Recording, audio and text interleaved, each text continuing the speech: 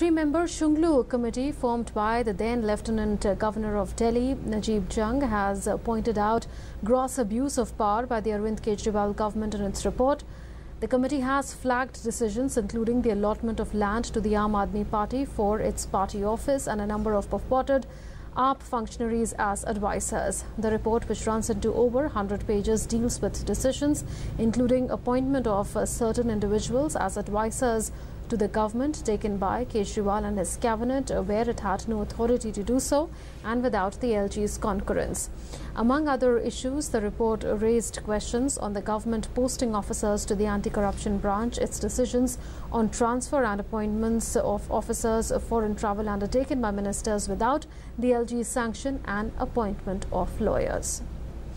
The BJP today charged the Aam Aadmi Party government in Delhi with the Shungulu Committee Report, which pointed out alleged wrongdoing by the AAP government. A party spokesperson and Union Minister Nirmala Sitharaman raised 4 questions to Aam Aadmi Party to answer it.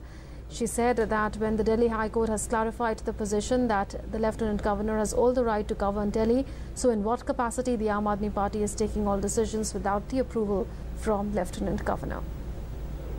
Attempt by the government of Delhi, violative of established legal and constitutional positions, will have to be questioned, and we demand answers be given or clarifications be given by the Aam Aadmi Party, because it can't be both ways.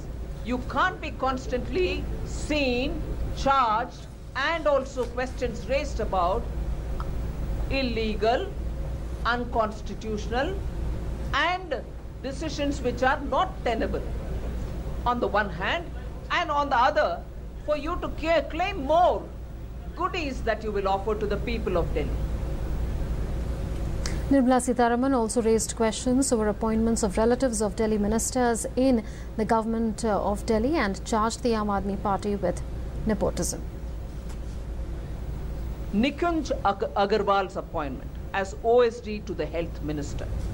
He is a relative of Arvind Kejriwal.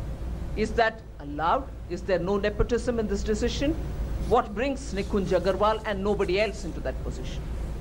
Second, Roshan Shankar, appointed as advisor to the tourism minister. Abhinav Rai, appointed to the transport minister. Rahul Basain and Gopal Mohan, again Gopal Mohan is a very close associate of Arvind Kejriwal, appointed even to the CM's own office. Are these being done? And they are being questioned by the Shungulu Committee's report according to the media.